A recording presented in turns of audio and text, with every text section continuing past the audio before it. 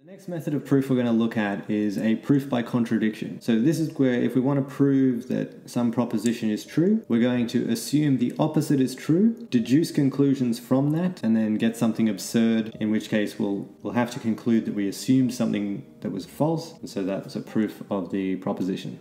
Now let's look at an example of a proof by contradiction. Remember, this is where we assume the opposite is true and then show that we get a conclusion which is absurd. The standard example to work through is to show that the square root of 2 is irrational. In other words, it can't be written as a fraction. To proceed with the proof, suppose square root of 2 is a rational number.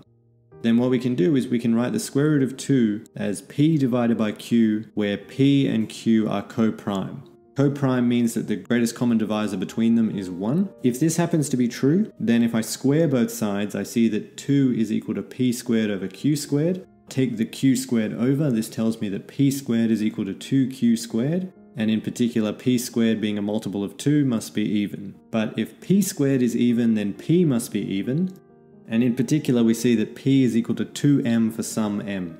Now, since p squared is equal to 2q squared, we can insert our expression for p into this, in which case we see that 2m squared is 2q squared, but this just says that 4m squared is 2q squared, and dividing by 2 tells us that q squared is equal to 2m squared. But by what we saw before, if q squared is even, q must be even, and so q is equal to 2n for some integer n. But remember, we assumed that p and q were co-prime, meaning the greatest common divisor between them was 1, and we've just violated that. We've shown that they're both divisible by 2.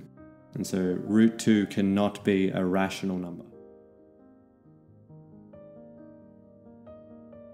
Our knowledge of the previous worked example to try the following practice problem. Try to show this time that the square root of 3 is irrational.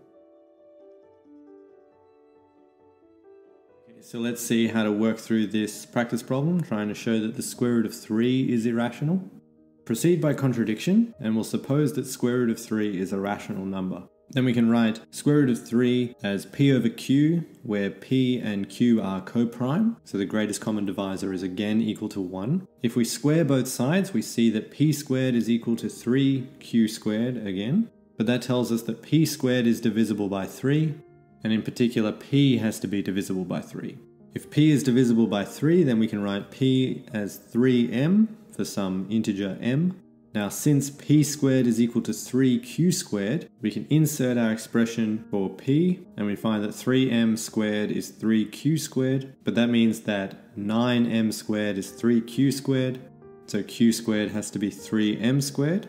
In particular, q squared is divisible by 3, but if q squared is divisible by 3, it must be that q is divisible by 3, and q must therefore be equal to 3n for some integer n. Again, in a similar fashion to what we saw before, this violates the assumption that p and q are co-prime, so square root of 3 can't be a rational number.